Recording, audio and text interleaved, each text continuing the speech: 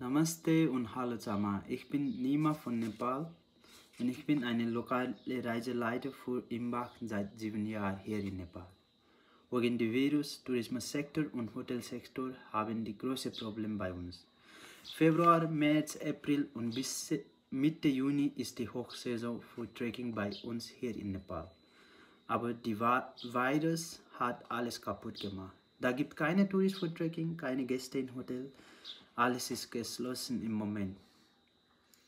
Seit 27. März die Regierung hat viele Touristen geholfen, zurück nach Heimat zu gehen, die in Nepal waren. Und die Hotel- und Trekkingfirma hat auch keine beste Entscheidung von der Regierung. Wir wissen auch nicht, ob wir Unterstützung von der Stadt bekommen oder nicht. Hoffen wir etwas eine gute Lösung von der Regierung.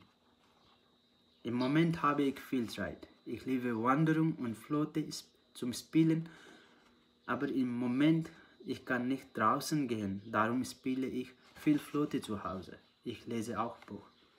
Ich schreibe meine Gäste in der Schweiz und höre, wie die Situation dort ist. Ich verbringe meine Zeit mit meiner Familie. Ich plane für meine Arbeit für Zukunft. Wie kann ich das weiterfahren, wenn alles vorbei ist? So benutze ich die Freizeit im Moment. Das ist auch nicht so langweilig, als ich gedacht hatte. Wenn alles vorbei ist, ich bin gerne froh, mit meiner Trekkingarbeit weiterzufahren, nach dem so langen Pause. Am Ende wollte ich sagen, Imbach hat eine gute Entscheidung gemacht, so eine Nepal-Reise abzusagen. Für diese Saison. Gäste für uns ist viel wichtiger als die Reise.